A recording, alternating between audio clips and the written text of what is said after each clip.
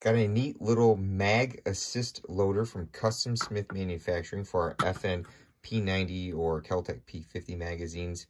I've always found loading the OE mags pretty easily. Some of the AR-57 and Pro mags don't load as easy. So this part of our tool pushes the previous round down, and then you'll want to catch our rim on this little screw here, and then you rock it up and then push it forward with this little finger extension.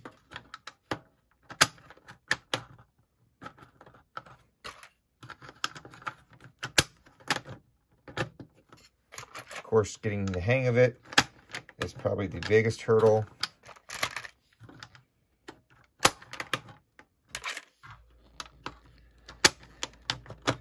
There we go, starting to get the hang of it here.